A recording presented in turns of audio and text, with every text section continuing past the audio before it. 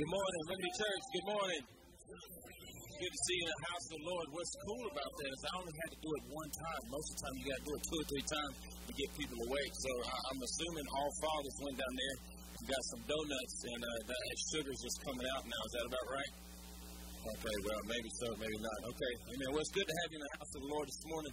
Before we get started, we got a quick presentation. So I'm asking my sister, Miss Cindy Copeland, to come up, and she asked me to help. She says she doesn't have a big mouth, but George told me that's a lie. Because in the house she's got, never mind, I'm sorry. You see the look she gave me? So I really don't know what we're going to say. So she's going to relate. See, you know, you got, The Remedy Kids is going to honor our fathers, as his father said. And we're going to honor the oldest father, the youngest father, and the father with the most family here today. Breathe, sister, breathe. And we got some oxygen. She's like, she did all that in one breath. She was about to hyperventilate towards the end there. You see, she did in the father with the most. Okay, so we're going to do the oldest father first. Is that what we're doing? Oldest father, what are we going to start with? 75. Man, what you calling this church? Lord have mercy. 80. Start with 80? Is anybody that's 80 years of age? Don't you raise your hand, Daddy. You lying? Daddy lying. Is anybody 80 years old in the house with children? Brother Gene? Brother, is 80, anybody else 80 and over? No. Wait, no. He's like, no. Get over with it already. All right. Do we want to bring him up? Is it okay? Brother Gene. Hey, everybody give Brother Gene.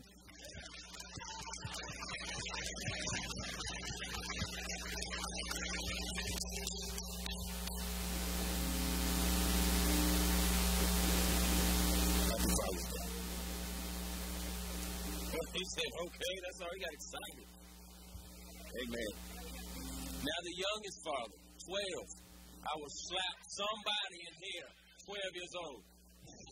I rebuke that one. Okay, 25? You do 25? Anybody 25 and a father? 30. 30. Who's pointing? Josh, why you over there lying? You in church. Man, we need to stop right now and pray. Give me the oil. Elders, come down here. All right, Josh, 27. What are you pointing at? 28. Gosh, wife don't even know his age. Some redemption, Lord. 29. Josh, 29. Is anybody 28? Who? How old are you?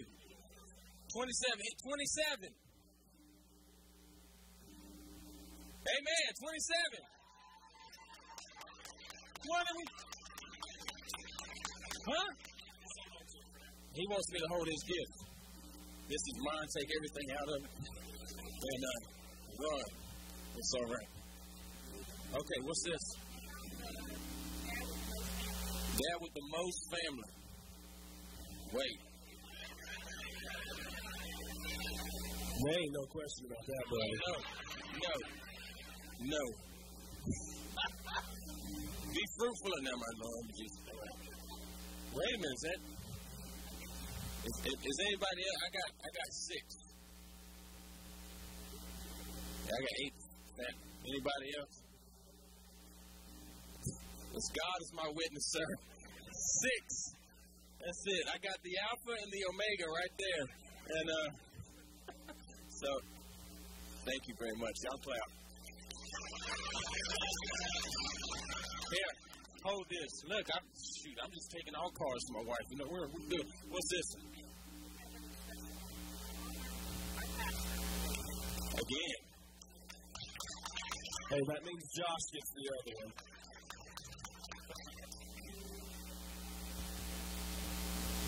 You want me to hold it for you?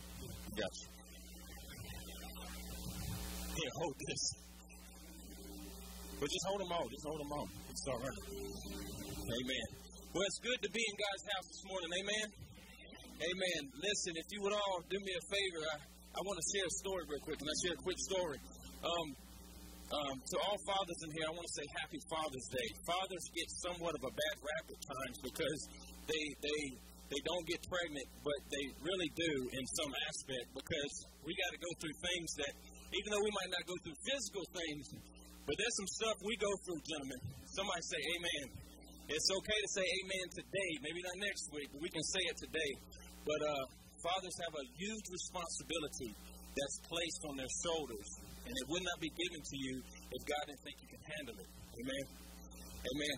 And, growing up as a kid, I never had a father. Not an earthly father anyway, but I had a heavenly father. And because of the absence of my earthly father, maybe into the dad I am today, and I got 6 beautiful, wonderful, loving kids that I promised that I would never walk away and never leave them, and I never have, and I never will. And a cool thing I love about being a dad is that being a dad's a blessing. And I want to honor my heavenly father today, okay, because the Bible says that we are called sons and daughters of God. Look at the person next to you and say, I'm a child of God. Regardless what way of walk that you may be in, you're still a child of God, and God loves you, each and every one of you individually, just as much as He loves the next person. We was having Bible study at my house one night, and those of you that know me very well know that I like fire, not just the Holy Spirit. I love fire. I like to play with it, get my hands in it. And we had a fire one night, and the fire had gone out. But how many people know when it goes out, it's still hot? Aaliyah was probably about 9 or 10 years old, and she was riding a bike, and she had stopped close to the fire pit, and nobody was really paying attention. Well, she had her bike tipped over, and she fell into the fire. And somebody, I think JB said, yo, she's in the fire. And she was probably about from here to maybe about where Danny's sitting. And I was there just like that. I grabbed her up, and as I'm carrying her, she's doing this. So I'm thinking she's on fire. So I'm starting to beat my poor little girl here. I'm like hitting her, trying to put, there was no fire. But see, when she's like this, I thought she was on fire. So I start hitting her. And we doused her with water. We about drowned her with a water hose, you know. And then we took her inside and looked at her arm, and she had second, third-degree burns on her arm. And we had to take her to the hospital. And as we took her to the hospital, I'm sitting there, and she's back there, and I looked down, and I looked at my shoes. And for those of you who know me about my shoes, I don't like nobody stepping on my shoes. But I looked down at my shoes, and my shoes were singed, and they were caught on fire, and we had some stuff where they had melted. And I looked over, I said, what? How did my shoes? They said, you ran right through the fire. And I want to tell somebody this morning that your Heavenly Father will run right through the fire to pick you up and pull you out. Wherever you will, wherever you are, the Heavenly Father will run to you. He will walk through the fire. He will pull you out and not even think twice about it. Why? Because He loves you. If you would, Trinity Church, stand on your feet this morning. We're going to welcome God's presence and just thank Him. Heavenly Father, I want to tell you Happy Father's Day. Thank you, Father, for being my dad when I didn't have one, God. I thank you, Lord God, that you have pulled me out of the fire and set my feet upon the firm foundation in you. I just want to give you glory and I want to praise your name. Father, you are evidently here in this place, God. And under the sound of my voice, I pray, God, that you would touch each and every person's heart here this morning, that they would feel the love of the Father. Well, whoever here today, Lord God, that may not know, God, I pray, God, that you would speak to them before the end of this service, God. We give you this service and we ask, God, for your name to be glorified in the name of Jesus. From that morning when this life is over, I'll fly away to a home on God's celestial shore. I'll fly away. I'll fly away, oh glory. I'll fly away in the morning when I die. Hallelujah, by and by. I'll fly away.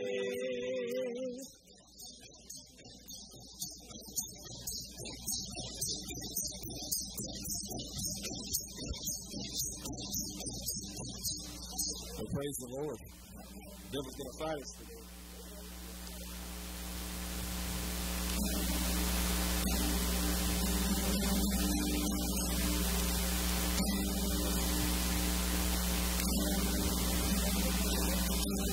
okay. You got brushes back there with their car? That's okay. Some glad morning when this life is o'er, I'll fly away to a home on God's celestial shore. I'll fly away. I'll fly away, oh glory. I'll fly away in the morning when I die. Hallelujah, by and by. I'll fly away. When the shadows of this life have gone, I'll fly away. Like a bird from prison bars has flown, I'll fly away. I'll fly away. I'll fly away, oh glory. I'll fly away. When I die, hallelujah, by and by, I'll fly away. I'll fly away, oh glory. I'll fly away in the morning when I die. Hallelujah, by and by, I'll fly away. Just a few more weary days and then I'll fly away to a land where joy shall never end. I'll fly away. I'll fly away, oh glory. I'll fly away in the morning when I die. Hallelujah, by and by. I'll fly away when I die. When I die, hallelujah, by and by. I'll fly away one more time. When I die, hallelujah, by and by, I'll fly away.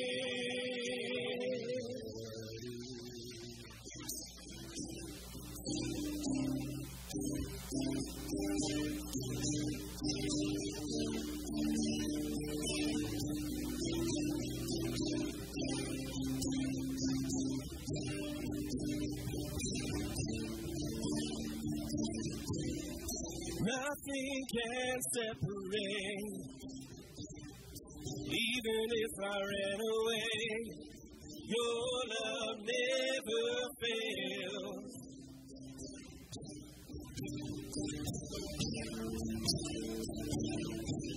I know I still make mistakes, but you have new mercies for me every day. Your love never fails.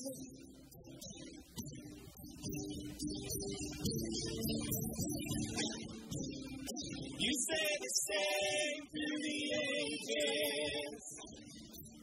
Your love never changes. There may be pain in the night, but joy comes in the morning. And when the oceans rage, I don't have to be afraid. Because I know that you love me. Your love never fails.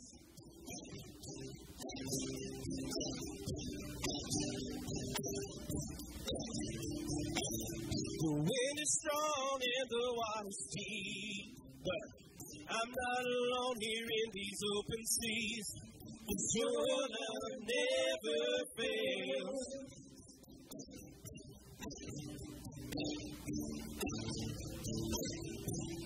The chasm is far too wide.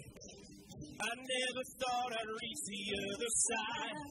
'Cause your love never fails. Come on, sing. You stay the same through the ages. Your love never changes. There may be pain in the night, but joy comes in the morning. And when the oceans rage, I don't have to be afraid, because I know that you love me. Your love never fails. Your love never fails. And you make all things work together for my good. You make all things work together for my good. You make all things work together for my good. Sing out, you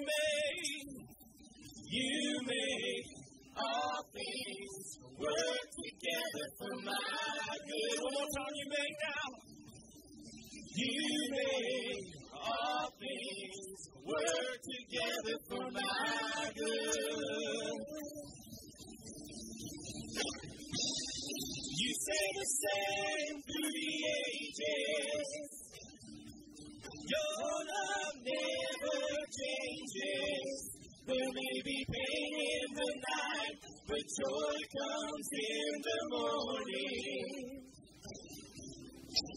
And when the oceans rage, I don't have to be afraid, because I know that you love me, and your love never fails. Well, sing it out. Your love never fails. You never fail us, God. Your love never fails. Come on, sing, you make all things work together for my good. Do you believe that this morning? You make all things work together for my good. You make all things work together for my good. One more time, you make all things work together for my good. You stay the same through the ages. Your love never changes. There may be pain in the night, but joy comes in the morning. And when the oceans rage, I don't have to be afraid, because I know that you love me, and your love never fails. What's up? Your love never fails.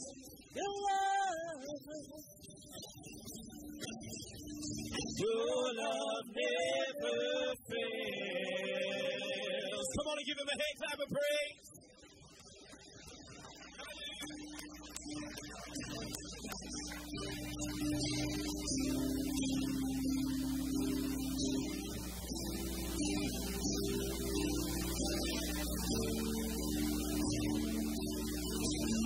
He became sin, who knew no sin, that we might become his righteousness.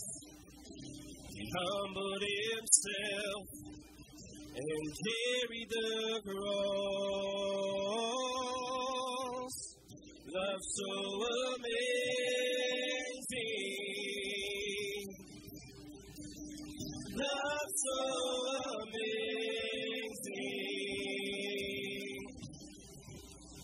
Jesus Messiah,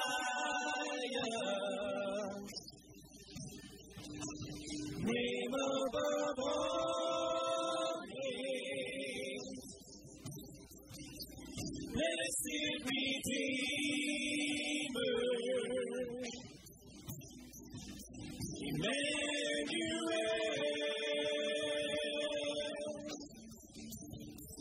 Your rescue for sinners, the ransom from heaven, Jesus Messiah,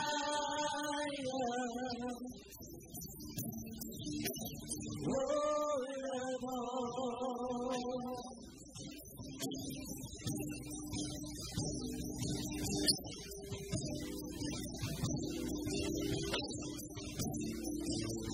His body the bread, His body the bread, His blood the wine, broken and poured out all for love.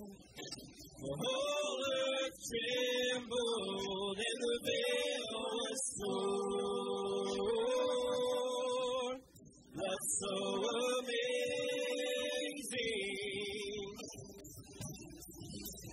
love so amazing,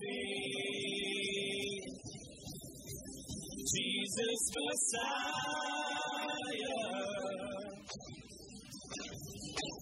name above all names, blessed Redeemer,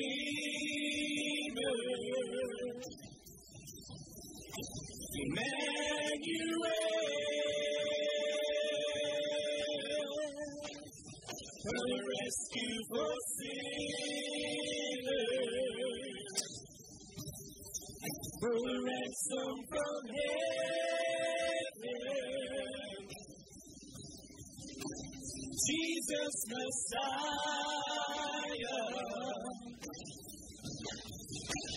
Lord of all. All our hope, all our hope is in you. All our hope is in you. All the glory to you, God. The light of the world is in you. All our hope is in you. All our hope is in you. All our glory to you, God. The light of the world, Jesus Messiah,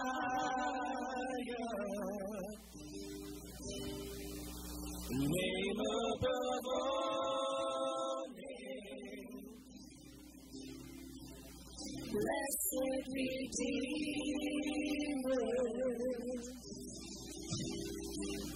Emmanuel, the rescue for sinners, the ransom from heaven, Jesus Messiah,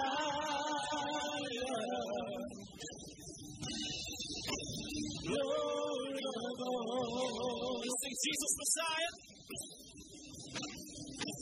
Jesus Messiah,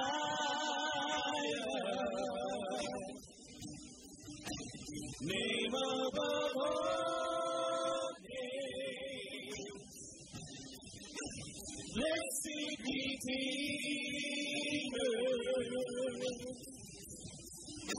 Emmanuel,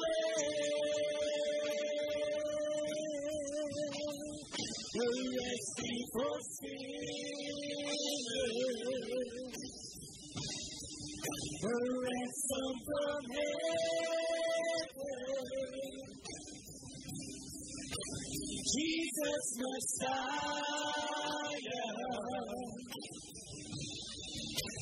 Lord of all.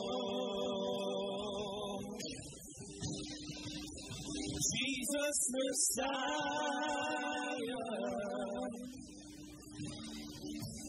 Lord of all. Jesus Messiah, Lord of all. Come on and give him a hand clap of praise this morning. Father, we worship you. We exalt your name.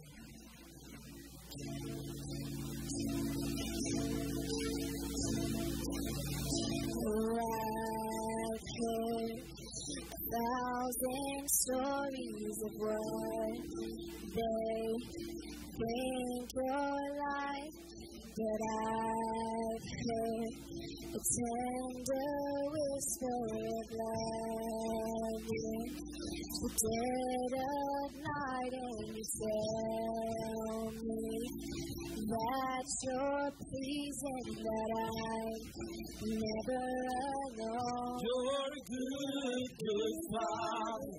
It's who you are. It's who you are. It's who you are. And I'm loved by you. It's who I am. It's who I am. It's who I am. You're a good, good Father. It's who you are. It's who you are. It's who you are. And I'm loved by you. It's who I am. It's who I am. It's who I am. Oh, and I've seen many searching for answers far and wide, but I know we're all searching for answers. Only you provide, 'cause you know just what we need before we say a word. You're a good, good Father. It's who you are. It's who you are. It's who you are. And I'm loved by you. It's who I am. It's who I am. It's who I am. You're a good, good Father. It's who you are. It's who you are. It's who you are. And I'm loved by you. It's who I am. It's who I am. It's who I am. 'Cause you're perfect in all of your ways. You are perfect in all of your ways. You are perfect in all of your ways. You are. Come on, sing it perfect now. You are perfect in all of your ways. You are perfect in all of your ways. You are perfect in all of your ways. You are. You're a good, good Father. It's who you are.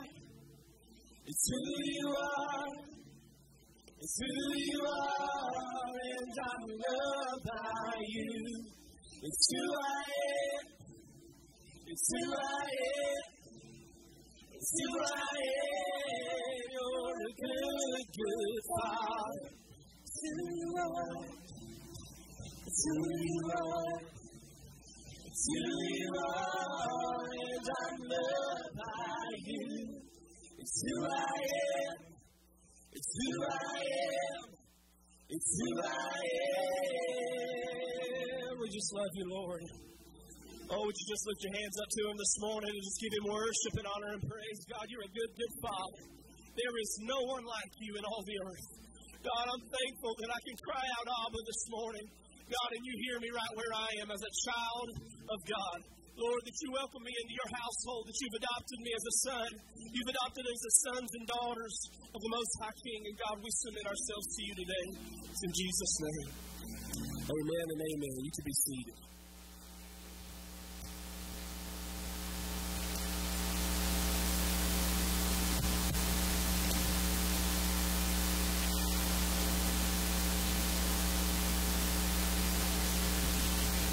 Myself over and over again. I just love when the kids talk back to me. I don't care if you get a job this summer. I don't care if you get detention.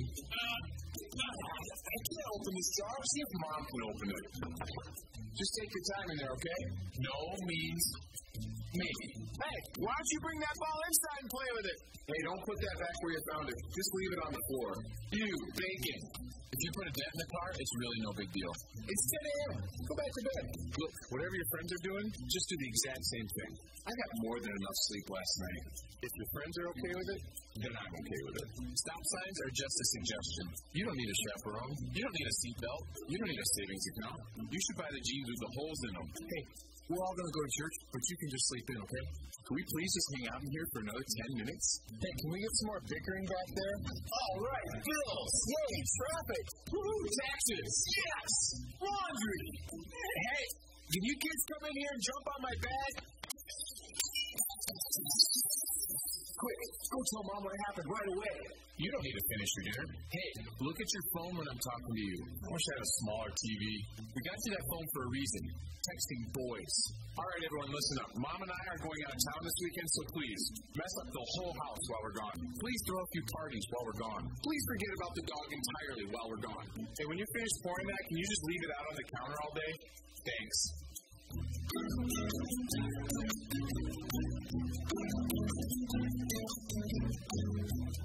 Hey, what are you doing? I'm going to bungee jump out of this tree. That's a really good idea. All right, happy Father's Day. Let's give a huge round of applause to all our dads in the room today. They deserve it. I really love these videos, things dads never say. I mean, they just made it so real for me. Not because I've experienced that as a dad yet, but because I had a dad say a lot of those things that, dads do say. And I'm going to ask you to bear with me today. My voice is trying to leave me. Say a quick prayer for me, if you don't mind, while I'm preaching. And we're going to get through this thing today, but, I love these videos because it's my kind of humor. It's like cheesily sarcastic. If cheesily is a word, I don't know. Cheesily sarcastic, the best kind, right? The best kind. Dad jokes are the best. But listen, I want to tell you about something that we're doing that's really important, and I want you to be there for. We're doing 24 to double. And this is a whole church discipleship program that we're going through. It's training us to be the best church that we can possibly be. If you've been there, you know this, and you know the kind of content that we're being presented with, but we want to do more for the kingdom of God. We want to be more for the kingdom of God. We want to be equipped as the people of God to impact our city. That's what we're here for. If we're not here for that, I don't know what we're meeting for on Sundays, but we're here for the lost people and to reach out to them, and that's what 24 to double is all about for us. So if you want to take part in that, next Sunday on the 25th at 5:30 p.m., meet here in the sanctuary. We're going to be going through the second month of training, and you want to be a part of that. If you want to get plugged into ministry of any kind, you want to be there. If you want to be a part of what goes on here, a part of the vision of God in this church, you want to be there for this. So join me at 5:30 on Sunday, next Sunday the 25th. Will you do that for me? Yes? Okay, well, a lot of you didn't say yes. I'm glad you didn't lie to me if you're not going to come. But 24 to double, next Sunday at 5:30. I really believe we've got an awesome church, don't you? I think we've got awesome church, and we've got awesome families in our church, which is why like a day like today is so important. We don't have kids' classes today. Congratulations, parents. The family's all together. And so it's really important to us to minister to families, to me especially. I've always loved watching families. And I mean that in the least weird way that it sounds. But I love watching families because there's something beautiful about the way a family unit works and each individual member and how each individual member interacts with the rest of the unit and how each person contributes to the overall purpose of the family. And I got to tell you today, I want to talk to you about a really huge role. And when I say huge, I don't mean the size of the person. And when I say role, I don't mean the big dad bellies with rolls on them. That's not what I mean. A huge, that went over really bad. Huge role in the family unit, and that's dads. I want to talk to dads today. But if we're going to talk about something, we got to go to the Word of God. And the Word of God, God is identified as a father. Well, how do you know that? My mind first goes to Jesus, the Son. Because when I'm talking to fathers, and ladies, I'm not trying to leave you out today, but today we're going to celebrate dads. And when I'm talking to fathers or dads, I'm really talking to sons. That's really what I'm talking to. There's the sons who maybe were like Jesus and calling out in his moment of desperation. He's saying, Abba, Abba, why have you forsaken me? Daddy, why have you left me? Daddy, where did you go? I'm looking for you.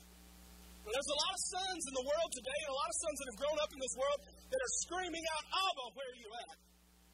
Daddy, where are you at? There are children, there's the next generation that's growing up, and they are screaming out for the love of a father today. And many of us are like those people. Many of you in the room today, you can say, you know what, I don't know how to be a father because I never had an example to me by a father in my home. But I want to present you with a case today, fathers, that'll encourage you, and I hope it'll help you to step out and to be called out to be the father that God wants you to be. If you'll turn to Psalm chapter 68, verse 5, I'm going to have it on the screen for you too, but I'm just going to read it here. I'm reading out of the New King James Version. It says this, Psalm 68, verse 5, it just says simply this: He's a father to the fatherless, of the fatherless. He's a defender of the widows, is God in his holy habitation. That's who he's identified as. He is a father of the fatherless, a defender of the widows. And I want to focus in on that message at the very beginning. He's a father of the fatherless. He's a father to the fatherless.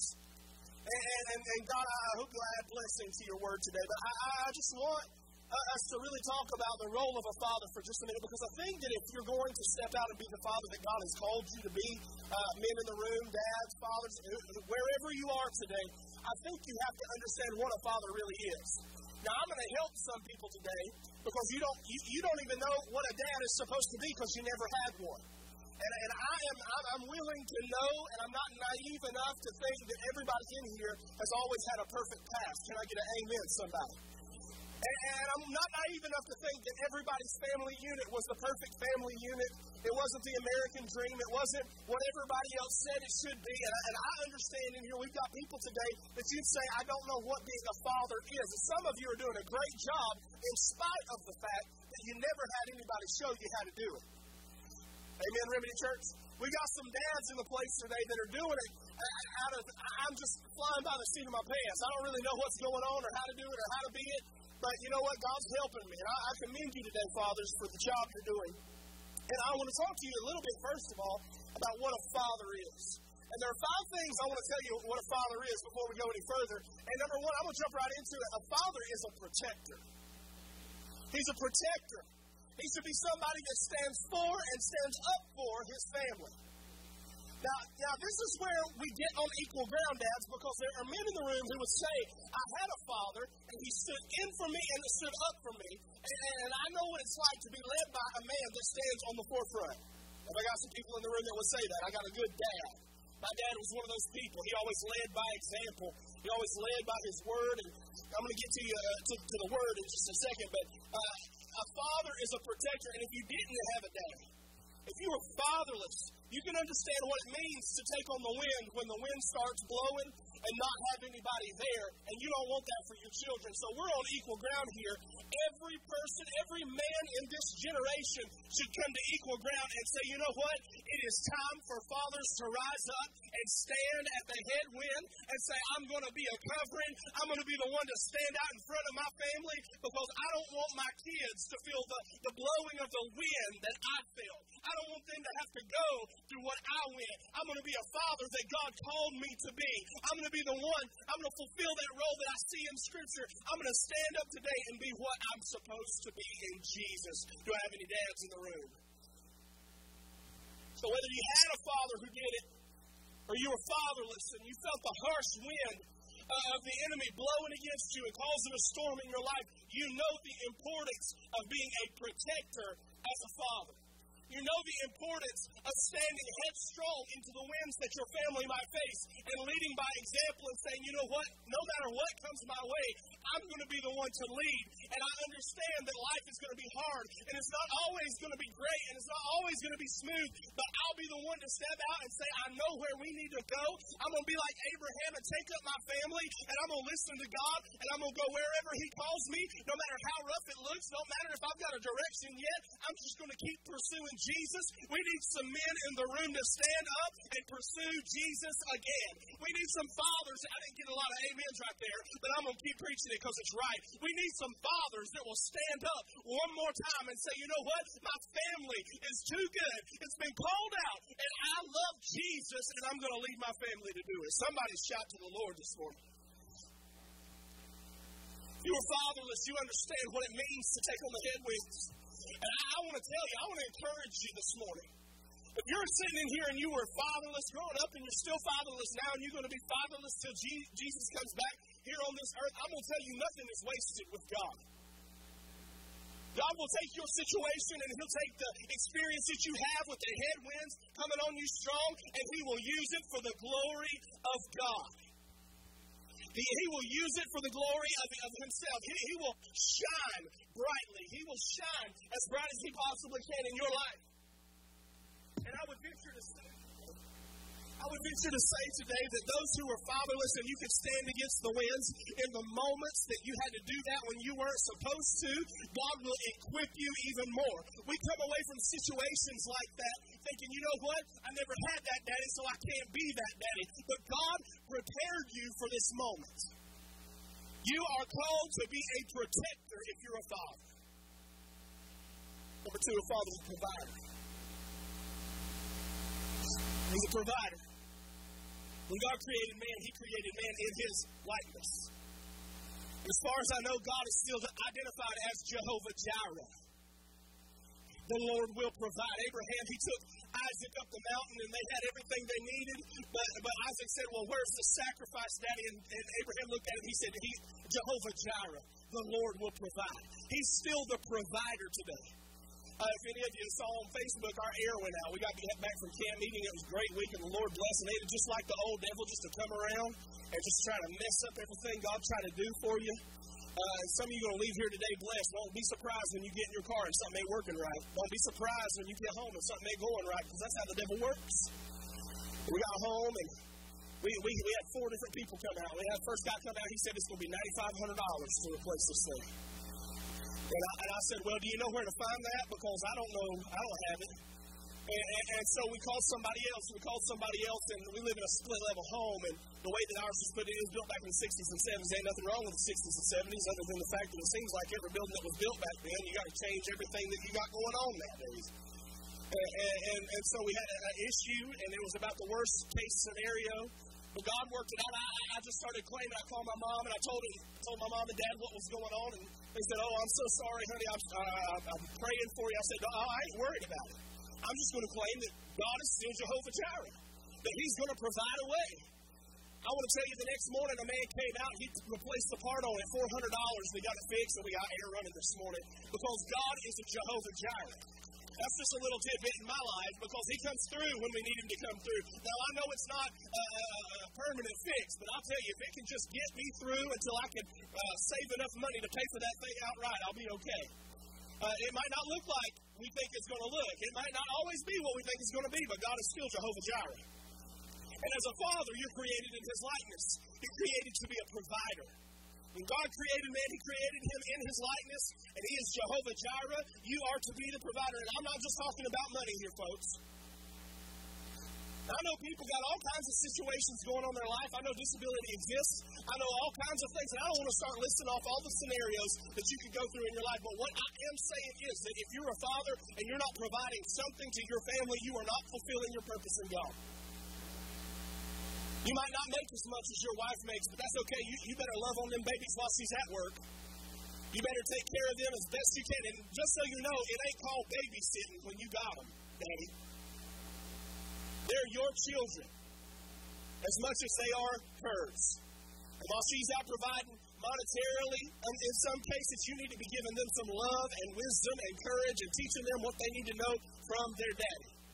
You need to be a provider. If you can work, you ought to be working. Let me just get real with you this morning. If you can work and you say, well, I've been looking for a job, that's okay. At least you're out there pounding the pavement looking for a job. You might not have got it yet, but God's good and He's faithful. He's going to give you exactly what you need right in His kind of timing. Amen? So God called us as fathers to be a provider. It's not just about money. It's about providing something for the family. Other than money, it's all encompassing. You're called to be a provider. Number 3, a father's a promoter. He's a promoter. There should be a point in your life, dads, now I'm a young father, and I want to tell you young fathers out there, there should be a point in your life that you need to start realizing it's not all about you. If there's anybody on YouTube listening to this right now, you ought to have a point in your life where you understand that it's not all about you anymore. I might be the youngest father. I am the youngest father. I don't know where this is going. I'm preaching to myself this morning. But there should be a point in your life where you realize that it's all not about your family making you look good. It's about you using the gifts and the talents that God has given you to make the rest of them look good. If I'm going to stand headstrong on the winds that come, I better be the first one to promote my family and tell them, I don't step out in front of the winds and the waves and the storm and all the roadblocks that come in life so that I can get the glory. We got to remember that it's all about Him. And He's blessed you with that family you've got. And a father should be a promoter. You should look at your children and your wife as your most prized possessions. You should look at your family, the people that are around you that God has blessed you with, and you should promote them as much as you can. It's about you using your God-given talents to make them look good. You ought to realize, I'm just going to throw this in here. Take it for what it's worth. You ought to realize that by now, dads, the devil ain't fighting you just for your sake. There's something powerful in that you need to realize this morning. The devil is not fighting you just for your sake. Well, what do you mean, Pastor? Look, you're probably 30, 40, 50. Look, if you're going to be crazy, you're already crazy. If you're going to be messed up, you're probably already messed up. It's okay to laugh this morning. If you're going to have all kinds of issues and problems, you probably already got them. Look, the devil's not just fighting you for you. He's fighting for the next generation. He's fighting you for your children. He's fighting you for your children's children. Because he knows that if he can get you, he can get them. And you need to understand that it's not all about you.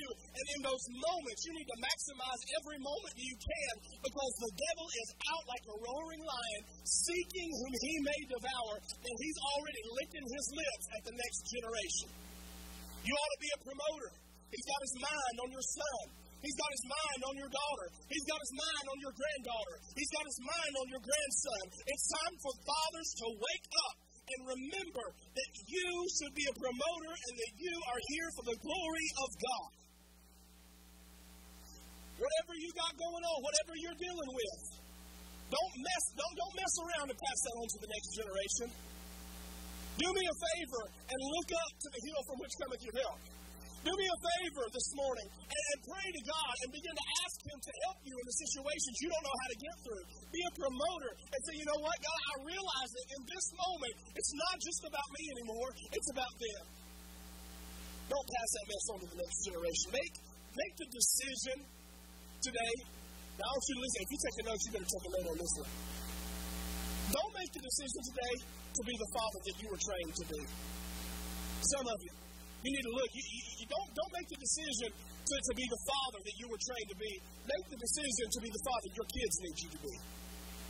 Make the decision that I'm going to be whatever it is that my kids are going to need, because I know my kids wasn't like me. Even if you had a good daddy, your kids are not going to need the same things that you needed when you was growing up. You have to be present as a father. You've got to be there. That's more than being there in body. You've got to be there in soul and spirit too with them to teach them in the right way that they should go. And what we've got is a bunch of dogmatic people in a generation that don't care anything about the generation. They care everything about what they were taught to be and brought up in the indoctrination that is pushing a world away. You don't believe me? There are 20% less people today going to church than there were 20 years ago. Something has to change. Something has to be different. And that's not a knock on our fathers and our grandfathers. But what it is a realization to know that every generation has a need. And God has put what is needed in the earth for this hour and this time and this season to see a generation rise up and know Jesus one more time. Fathers, you have a responsibility to be a promoter. The father should be a priest. You're called to be a priest. We're all a part of a royal priesthood, a holy nation, it says. The father should be a priest. I'm reminded of Job, and it says that he prayed day and night for his sons and his daughters, and he'd make intercession for them, and he prayed that the Lord would forgive them of their wrongdoings, and he'd go out and he would step out and stand in the gap for his children who didn't care anything about what Job was doing, but he said Job was an upright and righteous man. And he stood in the gap for his children and for his family. Fathers, you need to stand in the gap for your family. You need to take up on that mantle of Job and say, I'm going to pray for my family, and I'm going to see the presence of the Lord come into their life.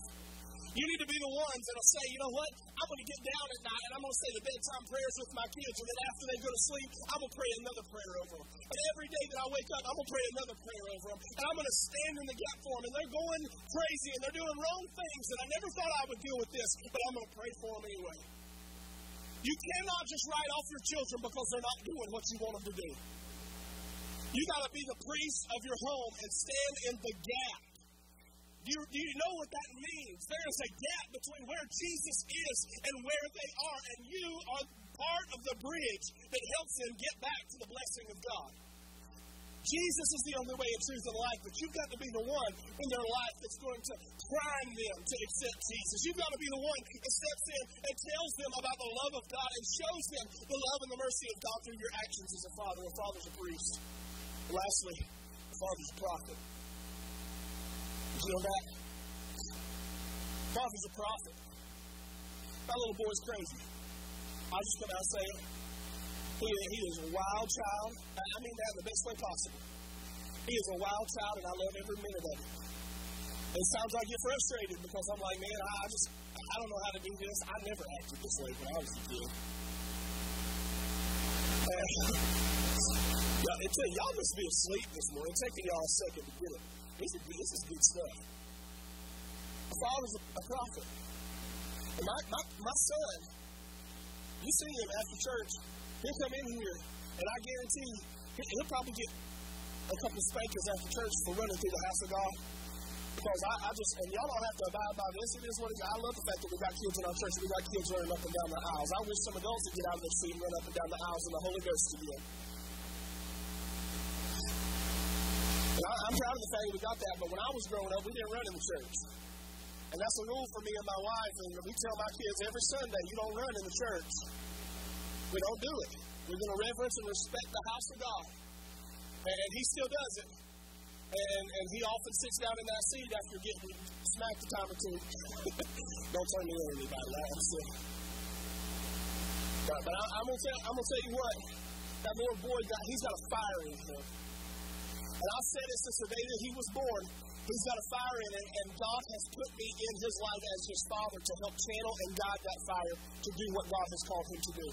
I can look at that fire in him, and I can look at all the problems that it brings, and I can look at all the situations I get into that I don't know how to handle, and I don't know how to be a daddy, and sometimes I don't have the patience that I need, and sometimes I don't have the wisdom that I need, and sometimes I get down at night and I say, oh, God, help me tomorrow to be a better dad than I was today, because a lot of days I feel like a failure, but I'm going to tell you right now, I would rather prophesy over that boy and tell him you got a fire that nobody else has. You're going to preach the word of God. You're going to stand out in your generation. You're going to be a voice in the wilderness. You're going to be the one not to be a statistic, but to lead the way for the generation that is coming up. I believe on that on you, son. That is who you are. Go out and be an Elijah. Go out and really be an Elijah. Perform miracles. His name is Elijah. He's a prophet of fire, and I'm just speaking that over him. Everybody, kids, teachers, and teens, get ready. You're going to have your hands full, but I'm going to tell you what, whatever product comes out of that class and whatever steps into this place, I'm going to tell you one day is going to be greater than I ever thought about being. I just believe that. You know why? Because the daddy's a prophet. And whatever you speak to your kids, they will become. Whatever you speak over your kids, they will become. Hello? Whatever names you call your kids, that's what they'll become. You need to be careful what you say. Whatever you preach to them and at them sometimes, they ain't listening to you sometimes. Or whatever you preach at them, that's what they're going to know. If you run around hollering and screaming, look, I'm preaching to myself a certain portion of this message too. You run around hollering and screaming all the time and you don't sit down and love them and show them why they're getting in trouble. All they're going to do is keep getting in trouble and just fight through the storm that comes afterwards and say, you know what, I can handle that. I'm going to go out and do what I want to do. We as fathers have to rise up again and love our children, be prophets of God, and speak that which is not into existence in their life. I want to talk to you about Elijah just a second right here because he was a prophet of God. He exampled with Elisha what every dad should do.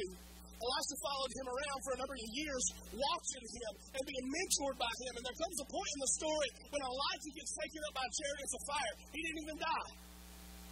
He got taken up by the chariots of fire, but to get to where the chariots were, Elijah did something crazy. He took off his mantle, and it says he struck the water with it, and the waters parted. And here goes Elijah and Elisha, and they're walking out into a place that they couldn't have got to had it not been for the power of God within Elijah and how he walked. But they got to that place, and he was taken up by chariots of fire after Elijah said, give me a double portion. Elijah created in Elisha a spiritual son. And it's a picture of what you and I look like as fathers. All my dads in the room, I really want you to hear this today. It creates a picture with a spiritual son of what it should be like with you and your son biologically. He created in him a son that knew the way, that after he got caught up with chariots of fire, Elisha turned around and he said, okay, it's just me now. And I believe that God is asking a generation of fathers today to mentor a younger generation so that whenever they turn around and you're not there anymore, they can turn around and look and say, I know what to do, even though he's gone. Come on, somebody. I know what to do because my daddy showed me. I know what to do because Elijah showed me. And Elisha turned around, you know what he did? He struck the water with the mantle that Elijah left behind. Your kids, their whole life are going to carry whatever it is that you leave behind for them to carry. You need to be careful what you're leaving. You need to be careful about the legacy that you're leaving. Take care of it. Be passionate about it. Pursue them in every area of fatherhood that you can. Because one day they're going to turn around and you're not going to be there. And we're going to have a fatherless generation that's growing up that don't know how to strike the water and be the person and the man, the woman of God that they have been called to be because daddies didn't rise up in the day that they should have and leave a legacy. Get quiet on me. You should be a prophet. You need to speak over your children as a father. You need to speak whatever it is that God has for your children. That's not saying that you call them or you tell them what they're going to be, but you just believe in faith for them and you speak the goodness of God over their life. Daddies are supposed to be prophets. You still with me this morning? The question is, where are you, men of courage? There was a song come out a couple of years ago by Casting Crowns that accompanied a movie called Courageous, and that's the very first line. That's one of the lines there. It says, where are you, men of courage? You are made for so much more. And we have a generation today that's grown up fatherless. In Genesis chapter 3, verse 9, it says, and the Lord called to man, saying, where are you? God asked Adam in the garden, Adam, where are you? Adam had gotten discontent with what he had been given. He got discontent with the blessing of God, and the more that serpent talked, his blessing seemed a lot more inadequate with every word that was spoken. The blessing that God had given him as a father, the blessing that God had given him, maybe he didn't know he was going to be a father, but he had to be pretty dense not to know because God gave him one rule. He said, be fruitful and multiply. You don't know you're going to be a father after that, I can't help you. But in that moment, not for one moment, did he stop and think that, hey, this is about more than just me. In that moment, he was presented with the idea that if you eat of this fruit, you'll be like God, and God does not want that. And in the moment, Adam said, you know what, it's about me, and I want everything he's talking about. He didn't think for one moment it was about anybody but himself. And I'll tell you one thing right now, ever since the beginning of creation, the devil has been trying to kill off fatherhood. Because he knows if he can get rid of the one that's supposed to tend to the garden, he can sow whatever he wants to. I'm going to say that again because that was good. Ever since the beginning of time, the devil has been fighting against and trying to kill off fatherhood because he knows if he can get rid of the one that's supposed to take care of the garden. Adam was supposed to take care of the garden. If he can get rid of the one that's supposed to take care of the garden, he can sow whatever he wants to into your life. He can get it. He don't have to wiggle it. He can walk right through the wide open door. Fathers, beware. I want to tell you something. Fatherhood.gov 2013 said this. 44% of fathers were divorced. 33% were never married. 19% were separated. 63% of youth suicides are from fatherless homes. Did you know that children with fathers in the home show less behavioral issues? I'm still waiting for that to come around. Children with fathers in the home have better verbal skills. Children with fathers in the home are less likely to be involved with drug and alcohol abuse. Children with fathers in the home are so much more likely to never be arrested or go to prison. Did you know that 85% of all juvenile delinquents are from a fatherless home? Staggering statistics that tell you the important role of being a father. Now, I'm going to stop right here and just say for a second, I just thank God for some godly women and godly mamas and godly grandmamas, because up to this point in history, we have been severely lacking. And that's not a rebuke, and that's not anything else, but that is the situation. And I believe there's probably some other people in here that the only reason you're here is because you had a praying mama and you had a praying grandmama because you were fatherless, or you had a father that never stepped up and did what he was supposed to do. I thank God for you mamas and grandmamas today. We're celebrating dads, but I'm just going to tell you, I'm not just celebrating you today, dads. I'm challenging you. I don't want in 20 years for this generation and for my son to have to preach that line again. I don't want for the next generation to have to keep preaching that same old adage and that same old thing that we say every other Sunday, that we say every time something like this comes up, to say, you know what, we all had praying mamas, we all had praying grandmamas. I'm hoping the next generation can say, I'm thankful that my daddy was who he was supposed to be. I'm thankful that I had a father that knelt down and got on his knees and he prayed with me and he showed me what I was supposed to be as a man of God, as a woman of God. He treated me like a woman was supposed to be treated. My daddy showed me and he spoke over me. Everything that God wanted me to be. I want the next generation to call out fathers and say, I'm thankful, God, because you gave me a father that stayed. You gave me a father that cared. You gave me a father that led. I know I'm preaching to somebody today. I want the generation that's coming up to feel a revival that was started by the men of God today.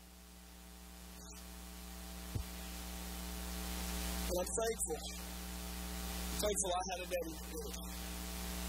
My mama will tell you the story. She'll tell you how it was when I was coming up. When I was a little baby, I was born. She just got back into church.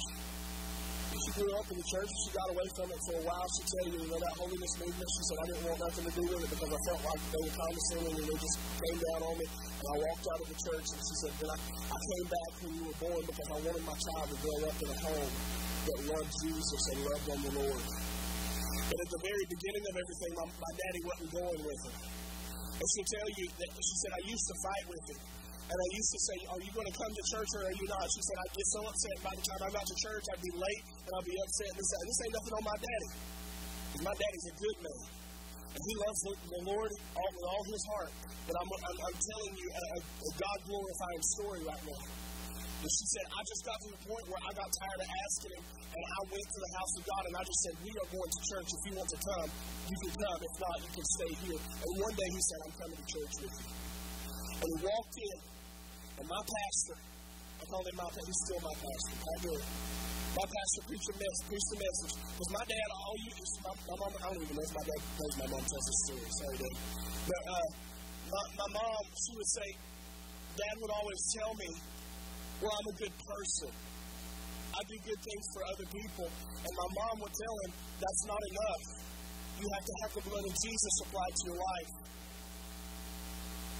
And she'll be the first one to tell you that she's not perfect and any of that. She told him that it's got to be the blood of Jesus. And one day he walked in and everything my mama was saying, because sometimes it just don't register when those who are closest to you say it and somebody else has to speak into your life. My daddy got to the church that day and Pastor Pat preached some messages and he said this line. He said, there's a lot of good grandmamas, and I might have said this too because I still believe it. There's a lot of good grandmamas sitting on the porch drinking sweet tea. They're good grandmamas, but they're dying and they're going to hell because they're not saved by the blood of Jesus.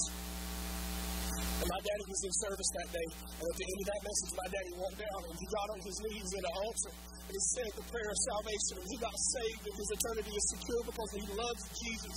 And I love looking back there and seeing a mama and a daddy. I love seeing my daddy worship God. I love seeing my father lift his hands up, and my dad don't say a lot. If you meet my parents, my mom will be the first one to talk to you, and she'll talk your ear off all day long. My daddy don't say much. It used to get on my nerves because I'd get in the car with my daddy and I'd ask him about something that was bothering me or something I was going through, and he just changed the subject. I'm sitting here going, what are you doing? I'm 16 and I'm asking you a question for guidance and you ain't saying nothing. We go down the road and he just keep going, and after so long, I just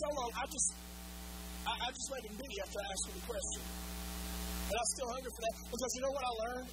Every time I asked him a question, he was silent like that. It'd be about 2 or 3 days later, Daddy would come back and he'd say, I was thinking about that thing you asked me about the other day. Because my daddy didn't want to answer just right there in the moment. He wanted to take time to think about it and pray about it and ask the Lord what he should say to me. And he'd come back 2 or 3 days later and he'd give me guidance and he'd give me wisdom. And I am the man I am today because of my daddy. And when I see my daddy lift his hands and praise the Lord, and when I see him get emotional in the Spirit of God, it touches my soul, the very depths of who I am, because I know the very best parts of me come from him. And it's because I had a daddy. And there are a lot of people that are sitting in this room today. You might be saying, man, I wish I had that when I was growing up. I wish I had a daddy. But I want to read Psalm 68, verse 5 to you one more time. It says, he's a father of the fatherless. And you might not know what it means to have an earthly daddy today, but there is a heavenly Father that looks down upon you today. God, the Father looked at Jesus after he'd been baptized, and he said, this is my beloved Son, with whom I am well pleased. He's identified as a Father that's looking down on you and I, and he knows everything there is to know about you this morning, daughter. He knows everything that there is to know about you, son. He's a heavenly Father that loves you. Would you stand all over God's house today?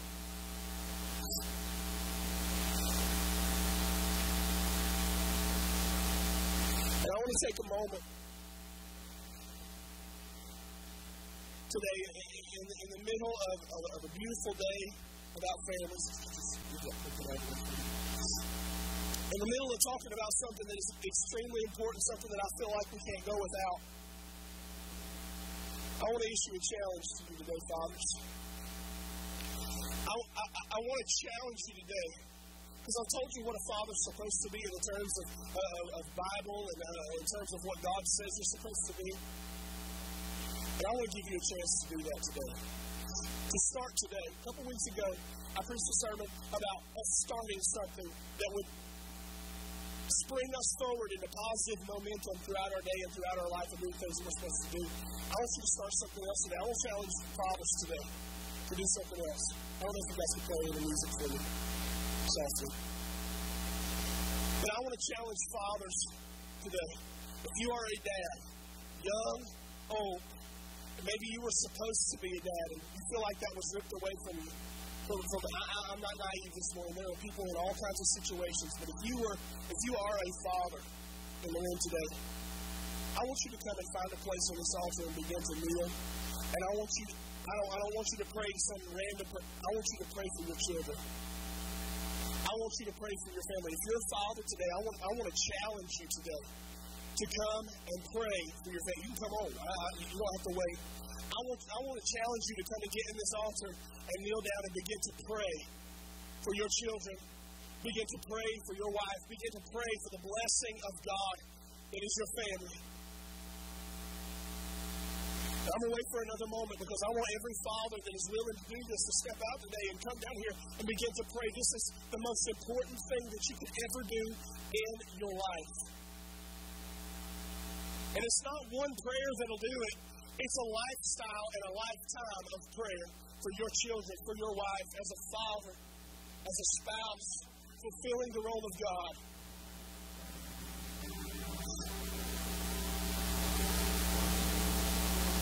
Now, with these fathers here, families, I know you're looking at your dad, I know you're looking at your spouse. I want you to come find your father. If your father's in this altar, I want you to come find your family. And I want you to come and I want you to lay hands on them and stand behind them, because while they're standing in the headwinds for you, they need somebody behind them that's pushing them forward and laying hands on them and praying and supporting them. Look, it's not that you don't have a role. It's just that roles are different. And I want every family in the place today that if you have a father that's in this altar this morning, that you would find that father, you would find that husband, and you would begin to pray. Maybe some of you might have spiritual sons in the altar today. If you're a spiritual father, and you have a spiritual son in here today that you just want to pray over, that you have a special connection to, I want you to come and pray with them and for them. It's hard to be a daddy. It's not easy being a mama, but it ain't easy being a daddy either. And I just want to begin to pray for you. Those of you who are still in your seats, would you just stretch your hand this way and just as a sign and a symbol of unity today to pray for fathers, would you just stretch your hand toward those fathers that are here, toward those families that are here, and just help me pray. Father, in the name of Jesus, Abba, I call out to you today. Lord, I thank you, first of all, for providing me with a father to show me the way, to lead me, God, and to show me who I'm supposed to be. God, to give me the strength and give me the equipping that I needed to be a father when my time came. Lord, I now know what it is to be a father. Lord, I know the burden that these men bear. And Father, today I pray that you would begin something in each of them, God, that would last for the rest of their life.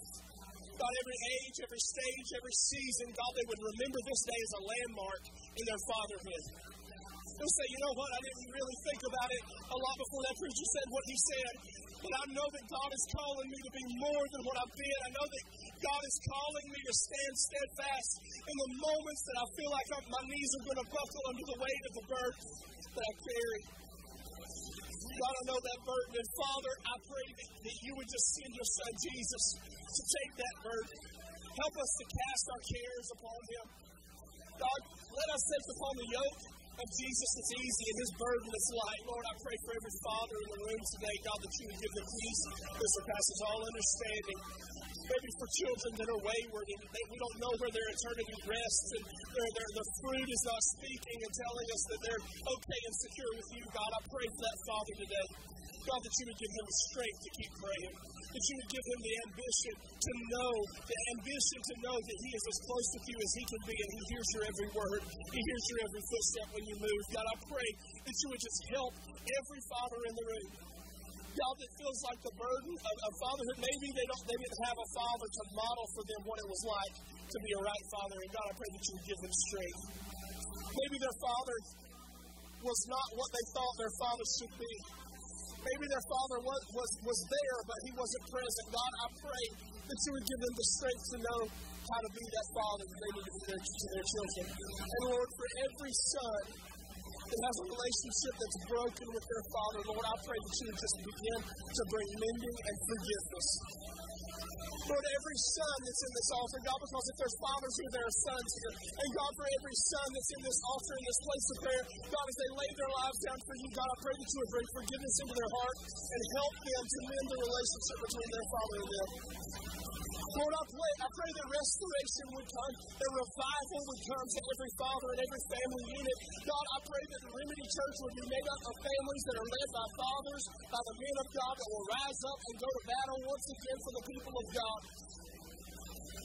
Lord, I call out every heart, every soul in this place today, God. Help us to be a people that are after your heart, led by men of God that take their place and take their role in history, God, that a generation would not grow up fatherless, that a generation would not grow up not knowing what a good father looks like. And Father, we know that the only way we're good fathers is because we follow your example.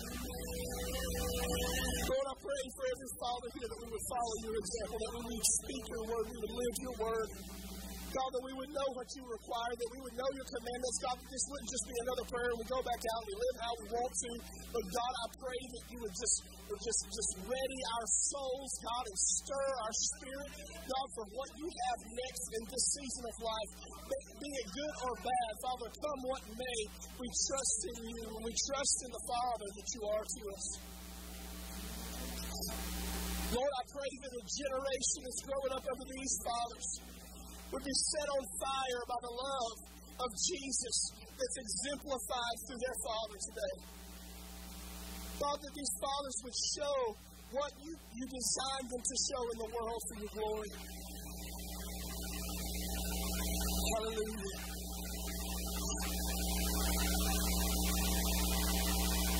In the name of Jesus.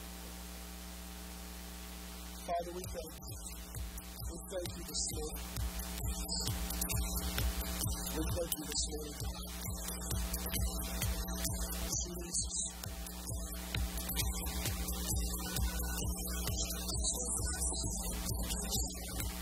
Father, we thank you today for what you're doing in this place.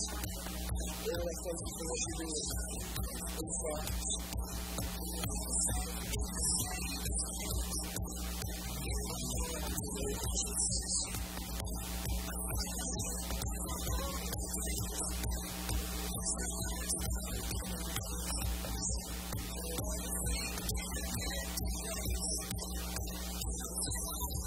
Father, we worship you today.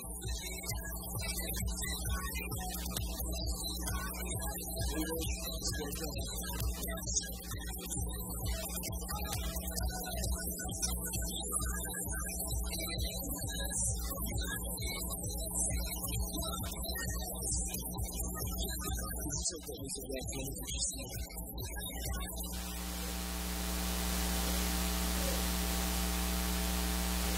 Holy Spirit, God, we just thank you for what you're doing in this moment.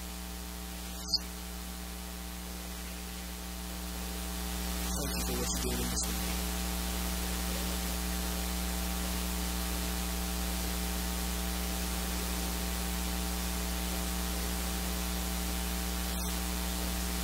Your good, good Father, it's who you are, it's who you are, it's who you are, and I'm loved by you. It's who I am, it's who I am, it's who I am. You're a good, good Father. It's who you are, it's who you are. It's who you are, and I'm loved by you. It's who I am, it's who I am, it's who I am. You're a good, good Father. It's who you are, it's who you are, it's who you are, and I'm loved by you. It's who I am. It's who I am, it's who I am. You're a good, good Father. It's who you are, it's who you are, it's who you are, and I'm loved by you. It's who I am, it's who I am, it's who I am. Father, in the name of Jesus, we come before you this morning and we just say thank you. We thank you for what you've done in this place today, God. I believe the fathers have been touched. I think something has started to move. God, I pray that what took place here today would mark us. That you would leave a tattoo on our hearts of this landmark, this day today, God, where we made a decision as fathers to be prophets, to be priests, to be promoters. God, to be protectors and providers. God, everything that you have spoken to us to be. Lord, I pray that you would give us the strength to do it as fathers, as men of God. Lord, I pray you would touch every family in this place today. God, as we leave out of here, God, help us to function as the kingdom of God, as the people of God. Lord, I pray that you would move upon every heart and every life. God, bless them. Keep them. Make your face shine upon them and be gracious unto them. God, I pray you would lift up your countenance upon them. Would you give them peace, God? We give you glory and honor and praise. It's due your name. In Jesus' name, amen. and amen. On your way out this morning, if you're a father, we have a gift for you. We've got some Swiss Army knives. They're not anything like super special or anything, but it's a Swiss Army knife. Make sure you grab that on the way out. Sister Phil will have them in the Connect Center. God bless you. We'll see you all Wednesday.